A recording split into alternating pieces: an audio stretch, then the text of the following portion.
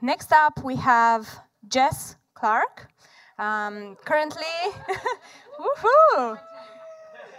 Currently, Jess leads the design systems teams at LinkedIn. She's responsible for enabling quality design at scale through Art Deco. This is how their design system is called. Jess, welcome. I'm going to still introduce you for a little bit, but welcome. And Jess has been with LinkedIn for over 8 years, so she has a lot to tell you about. She has been working on a variety of different projects, and today she's going to discuss about elevating the experience of your design system. And to keep it consistent, we're going to ask her the first question. What was your first design job ever? My first design job was at LinkedIn, so it's pretty boring. I actually started at LinkedIn as the front desk receptionist and then became the first design intern that they had, because at the time I was going to design school in like 2010 when like there was no jobs anywhere. I was applying everywhere, and the VP of design at the time came by the desk and sort of said like, "What are you doing?" I'm like, "I'm trying to design." He's like, "Why don't you be a design intern?" I'm like, "We don't have those here. We just have like 100 engineering interns." And he's like, "Why don't you be the first one?" So I was like, "Sure, let's do it." And so I really got thrown into the deep end because I came in with like a Marcom background. I don't know is anyone here from like a Marcom background, like marketing design? Sweet, you can get into design systems. It's awesome. Going through the brand route, totally applicable. But I got thrown in and learned a lot about engineering along the way. So that was my first design. My first job was like putting CDs in like a video game company thing where it's like assembly line where you put in the CD and you snap the thing shut and put it in a box, back when like CDs were a thing. So that was my first other job.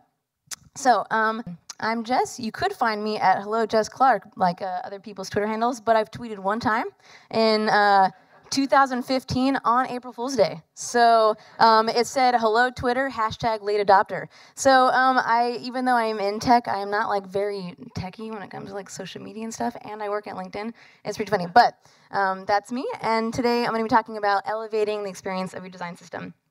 So what does that really mean? We're talking about mature design systems today, as they mentioned, and mature design systems are moving from this catalog of parts to an experience. So we talked about how everyone knows we need to build the bits, build the atoms, build the components. Are there other ways to do that? Is super interesting, so I think we should totally dive in on that. But more than that, as you've heard from the talks already, it's about the experience of your design system. Design systems today, I don't know if any of you have had this happen, if you're on one. At first we were like, we're building the parts, and then they're like, who owns accessibility? And they're like, you do. And we're like, oh, we do. Who owns like rebrands or something like dark mode? You do. And so I think now we're realizing that not only are we at the beginning of a stage of a designer's workflow, we're a part of every piece that they work on. So today I'm going to share the biggest challenge that we've had and 3 solutions on how we've started to bridge that gap. A little bit about who we are so that you know. I think it helps for some context. We have 25 people working on our system. About 10 of those are on the design side, and the rest are engineering. We have some Hercules engineers. We have 1 iOS and 1 Android, and then a few web. We're on our 3rd generation of our system. We are at web, iOS, and Android code. We actually launched our iOS and Android libraries last year, so they're still really new. So we're kind of in the position there where we have the libraries done, but all the apps were built before the libraries were done, and so we're going through that process right now. We have 200 people in our user experience org, so I don't know what that makes my ratio, like 10 to 20, if I can do the math right, for design. We have about 1,000 engineers, too many product managers to count, and 100 different products at LinkedIn. I know most of you probably engage with the one, like the app and the website, but we have tons for marketing, sales, and other types of talent, different enterprise groups. So back to what we were talking about. We're talking about the product design workflow. So the product design workflow, design systems, at first we're starting, hey, here's some parts, use this thing. But really now we are a part of almost every piece of the flow that they're working through. So I'm going to talk about today, how do you elevate your system? Because the workflow is super critical, and how do you play a role in each of those pieces? So I thought about a couple of challenges to how we actually elevate ourselves to make sure that we're paying attention to the workflow for our designers. But they all kind of rolled up into one. So I have 1 and 3 solutions. It's really how to lead and serve. And there's 3 parts of this. The first part is how. We kind of have the what part of things. We know what we're doing, but how we do it is super important. The tone you use when you're guiding people, the guidance that you write, the tools that you build, the components you build, how you collaborate. We learned a lot about different processes, which were super awesome ways of how to collaborate with the rest of your design or engineering team so that they can really play a critical role in the system. The how is super important here. And then lead and serve. So we've kind of been on the pendulum of this. At first, when we created our system, we were all about the lead. Like, we are at the forefront. We are creating the components. We are gonna bring the brand to all of the products. Use this blue. Don't ask questions. Just listen to what we say. It matters. And that didn't really work. I don't know if any of you have tried that, of just throw it over the fence and hope everyone uses it. But then actually we ended up in this place based on feedback where we ended up all the way on the other side, where we were like, it's cool. You can use what we have blues. They're there for you if you want to use them. Use whatever blue you want. People would ask us questions like, is this the right one? And we would not be clear at all. We were like, could be the right one. Depends on what you think. Is it the right one? It's like, build your own life. So we realized after a while, after we grew, I love to talk about like how you have to change based on how big your team is. Someone else mentioned that too. Is it even right for your team? Totally assess that. So here we were like, we're all lead, and then we're like, everybody build your own life. And now we're trying to find somewhere in the middle. So how do we do that? The first one is build bridges, not dams. So what would be a dam in this situation? Has anyone here tried to like stop every A/B test or like design to go out that isn't on the system? Anybody try that? Because we totally tried that. It was like, nobody gets to launch except through us. Like, we are the people who are going to decide whether this is worthy. It did not work because unlike the real world, when you build a dam in the design systems world, people just like flow around you. They don't care you're there. They're just like, we're not gonna like come to that review meeting where you're gonna tell us what to do and what not to do and not listen to us. So really this is about like not building dams, but building bridges. Take people along with you. Bring them across. A lot of times in this world, like you guys are here right now, we get to learn about things before the rest of our org. It's a pretty cool place to be in. Like, we know accessibility is important before anyone else in our company. And so we tell people accessibility is important. And then we get super frustrated with the fact that they're like not bought in right away. And we forget that like we went on this journey with everyone else in our like design system industry to learn about it. And then we kind of just throw them into it and hope that they like understand the importance of it and have buy-in. So this is really about bringing people along with you in the journey and then realizing that when they start their journey, a lot of times it's after you've already come to a conclusion. So what are a few ways that we ensure that we're building bridges and not dams? One of them is a quarterly survey. So we started sending out this survey to all of our designers, and we also have a separate one for our engineers as well, to gain insight at scale on the usability and quality of our work. And it's not just like, is the component good? Because we're in a pretty good place with that. It's like, are our components working? What do you want to contribute? What do you not want to do? A lot of this is about like, can you use it? Someone mentioned that before. Like, can you find this stuff? Is our documentation good? Is our collaboration good? Are our programs good? Are you able to work with us? Are we easy to work with, or are we difficult? And having this survey allows people and gives people a space where they can give you that feedback. And then you can look at it quarter over quarter. So someone talked about metrics too. This really helps. I don't know if people have heard like NPS and things like that. It's a little bit like doing that for our internal org so that we know if we're succeeding or not. The next one was a request form. We launched this only like 2 quarters ago, and it was huge for us. It really helped us solve the right problem and make data-driven decisions. Before this, it was a lot of like, whoever got to like catch us in the hallway and tell us what they wanted to do, we're like, sure, we'll do that, and that's what we did first. We were able to really look across and say, hey, like, is there commonality here? I love the tooltips and bottom sheets. Woo! I don't know. Has anyone else had like the tooltip problem? Please, like, okay, and everybody else's team be like, where's my bottom sheet? Everybody else has a bottom sheet. I want a bottom sheet. Those are also our like top 2 things that we're working on right now. So this really helps us find that. We get like 5 requests from bottom sheet, and it also helps them think through the process. So we have some questions in there that helps them think through like internationalization, localizing it, accessibility, finding places in all of the existing processes that you have to educate. Because like I said, they're going to be a little bit behind a lot of times, so we need to bring them along that journey. Doc CMS. So this one particularly is from Zero Height, which is a company who's like building CMSs for design systems, which I think is pretty cool. And this one's really about share your platforms and build things together. I think a lot of times, before, here's like something that we did, which wasn't a good solve at our scale. We thought, we're going to build documentation like Google. It's going to be great. We're going to build it out of our own system, and it's going to be so cool. People are going to love it. So we built our own documentation with our small team, built it as an MP. So we had to get ship its. It went through our code base. If we bumped stuff, we had to bump it. And then we found that even though we were maintaining the product of our documentation, we weren't writing the documentation. So all of the documentation was 3 years old, and nobody used it or read it. We just felt good about shipping a product.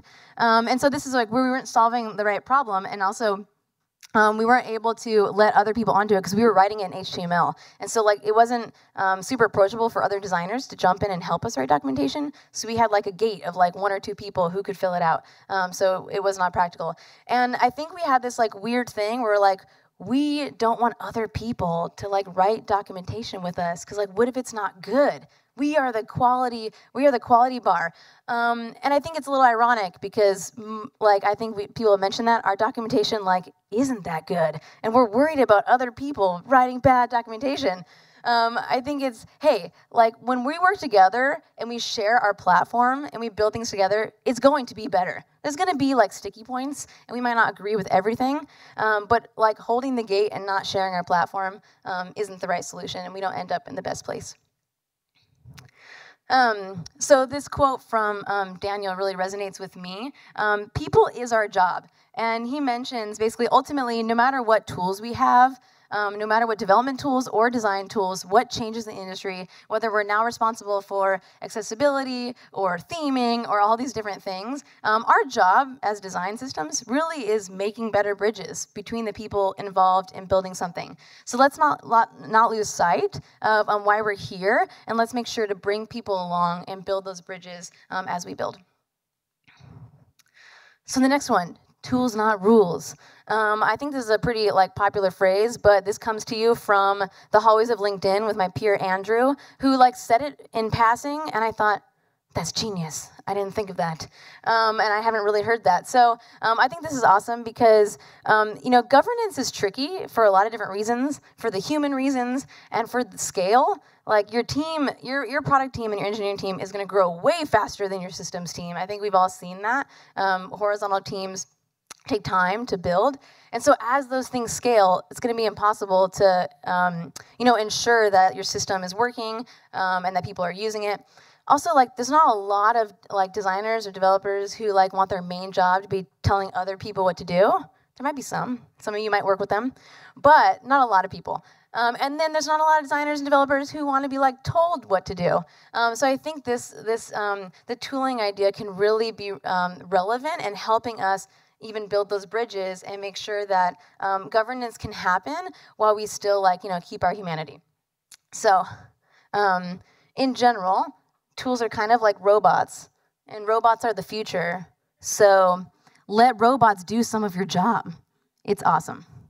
So we're going to talk about some of the tools that we built. You talked about plugins and how you can do that with small teams. Working with contractors can be a cool way of doing that because if you know what you want to do, and you have a designer or someone that can kind of help bring them along, someone can create a tool, especially if you have a specific need and just need it. Just need one thing. So this is really cool. Our team helped partner with someone on this to create a spec plugin. So basically, this is kind of the tools, not rules idea of we were telling everyone you need to create consistent annotations on your specs and not use a tool that automatically, even though they're cool, Figma, not use a tool that automatically annotates for you because it wouldn't, a lot of the tools out there wouldn't highlight the name of our component, and that game, Like, people didn't know how to find the component, especially if an engineer got something. They didn't know how to look it up, and it was a lot of friction. So they needed to just know the name, so they didn't have to think about it. They didn't have to even go to documentation. They could just type it in, and they could find it. So we built a plugin to kind of bridge the gap for Sketch here to make sure that we have the components so they can find it. Like, hey, this is this kind of button, and it can reference our library that we have.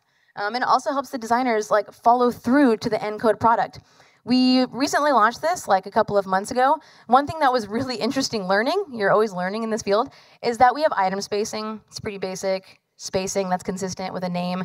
Our designers started using this, started like annotating. It was awesome. And then we started getting a flood of things in our Slack channel of like, my engineer has no idea what item spacing is. What is that? And we're like, wait, this is pretty basic. People have missed this. So I think building tools also can help you find your gaps that you have in education and making sure that people know what's out there. Translation plugin. This one's super cool. This is another thing where we were advocating for making sure that your design considers different locales and making sure that you can content proof your design solution. But we were advocating that, telling everyone, bring all your mocks to design reviews in like 3 different languages. And like, I guess people were supposed to go to like Google Translate or something and figure it out. And so that's one of the things, again, where we look back and we're like, we're just like causing friction by telling people they have to do this without helping them do it. And so one of the designers on our team actually ended up, Nate Whitson, I have the names down here, you can see too, actually ended up building this himself because he was like so frustrated and he's like, I want to help the workflow. This is really important. So he like learned how to build plugins for Sketch and built this. Tab border stickers. This is something that actually Microsoft, which is our daddy company now, they kind of came out with this, and we took it from them of like helping designers spec for accessibility. I think we're kind of in the place now where we're helping designers know that it's important to design inclusively and design for accessibility, think about tab border and that sort of thing. But then how do they spec for that consistently, and how do engineers read those specs and know what to do? We found this really weird space where like everyone's like, yeah, tab border is important, but it's like, who's supposed to pick the tab border? Is it the engineer or is it the designer? And how do they do this? So we created these stickers for designers so that they can help first do a pass of annotation, and then they can sit down with their engineer and talk about whether that makes sense with the way it's built. And then generic data. So this one's really interesting, and I think the benefit here is that you can protect member privacy, but also represent your diverse user base. So what we were seeing was our designers were coming through, and every single one of their mocks had companies like that you probably all work at, like tech companies, and everyone was like an engineer or designer. And we're like, this doesn't actually represent our product. Like our product has like so many industries, so many people from tons of different countries. So we actually made all of our components with like generated data so that people are kind of like Nate would say, they fall into the pit of success. They fall into the pit of success of being able to not have member data or like screenshots. I love that comment because that happens. Screenshots in their design of like real member stuff, or not having a diverse user base. So being able to represent that was really cool. And I love this quote from Mina Markham. She created Pantsuit, which is like so awesome, Hillary Clinton's UI pattern library. And she talks about like, my job is to make sure the system is modular and flexible enough to be used in a number of unpredictable ways. I really like how she gets it and she articulated it so well that service is our job. We can't lose sight of why we're here. Ultimately, our team exists to empower the product teams to build their products, right? And so I think this quote probably like scares some of you because like used in a number of unpredictable ways is like really scary. But that's the truth. Like we build the system and we collect insight from them and we continue to iterate on it, but we're not gonna predict the future and we're not gonna predict how they use it, and we need to flex and build tools so that they can be successful. Solution 3, strong opinions weakly held. So you've built bridges, you've built tools, and now a designer or an engineer wants to change something you've done. And the thing you've done is so great. Why would they want to change it? So this is where I really think it's about your posture and how we're communicating and collaborating with the designers and engineers in our org. we have to be strong and have an opinion and really advocate for things like accessibility, localization, all of the things that we know and are a little bit more privy to because of our industry of being ahead of the times. But we have to be willing to be challenged, to change our perspective based on member research. Our users, which are our product designers and engineers, they're out there creating the work with the things that we build. So we have to make sure that we can ebb and flow when they give us feedback. So like I mentioned before, we've kind of been on the swing of this and figuring out like, how do we lead and like help them understand what we know because it's important, and then how do we like serve them, because our job is about people and our job is about being a service because we're here to empower them. And this is really the solution we came up with. Like, we lead strong, but our opinions are weakly held. We're willing to be changed, and we're willing to change our mind and to work with them to move forward. So this is, easier said than done, but building empathy with your product designers and engineers is really important. So a couple of ways that we do this. We have a design approach, which our DPM team worked on, and our core team, which is like, we kind of came up with this new framework of how we approach design. And one thing that we realized was a lot of people were coming to us at the end of the design approach. So they were like, hey, I already came up with my idea, I already solved my problem, I'm just ready to launch this thing, and actually my engineers are waiting for this exact component to put in right now today. And we're like, we haven't started it because like no one told us. And so this is one thing where it's like moving collaboration to the left so that we can co-own solutions. And this really helps that feedback loop. Like, not only does it help them give you feedback so your components are better, but it also allows them to have co-ownership of the thing. I love that model of like rotating in. That is so cool because they will evangelize the thing. When they help you create the component from the beginning of the process and you work through the problem and the solution together, they will own it. And they will also back it up when they're in rooms with different cross-functional partners and have to push for the solution as well. Workshops. This is also a cool way of doing it. We actually have like an illustration workshop coming up like this Friday. This one was for component extensions. So really empowering teams to identify and contribute patterns. Like, you have to create the space for them so that they feel empowered to contribute back. So in this way, I think talking about like the whole atomic thing, I think one big question for us is like, when do you stop? Like, how big do these things get where it's still centralized? Or like I mentioned, we have tons of product teams. So like a whole talent solution, a whole sales solution, like when they create stuff from our stuff, do they share that stuff or do they just keep that stuff? So that's what we're working through right now. And I think like holding workshops to empower them to understand what systems thinking is and how they can build upon what you've already done is awesome. Because even if they build bigger things that aren't shared across teams, they can still build that library for themselves and have that consistency. And then office hours, I think honestly from everything that we've learned, one-on-one time and being in person, or like VC in person, but just being with each other makes a huge difference. Building that mutual understanding, working through problem and solution together, like build empathy for what they're going through. I think it was mentioned before how they're like heads down solving their problem, like the tooltip thing. And so they can't take a step back, but you're there to take a step back. And so it's valuing each other's perspective and making sure that you understand where they're coming from. You build empathy for them, and they're also building empathy from you. I think that co-ownership thing also builds tons of empathy. Like when they have to work through what the system is like and how to uphold it, they also understand where you're coming from. And building that mutual understanding is really the only way forward to realize, the work that we want to do, which is empowering these teams to create great things. So I want to leave you with this quote from Oprah. It's actually from Jeff, our CEO, interviewed her a few times on LinkedIn Learning. So I totally recommend going to see it. This is with Acting with Intention. She talks about how everyone wants to be heard and recognized. Like everybody. It doesn't matter who you are. She gives all these examples from an inmate that she interviewed all the way to Beyonce. And she's like, Beyonce after a concert wants to know how she did. Inmate after an interview wants to know how he did. Everybody wants to be heard. And so I think this is a really important thing of she talks about how every argument or every piece of time that you're having friction with other teams, it can almost be boiled down to this. Are you really listening to them? And are you hearing them? And are you letting them know that they're heard and that you value their input?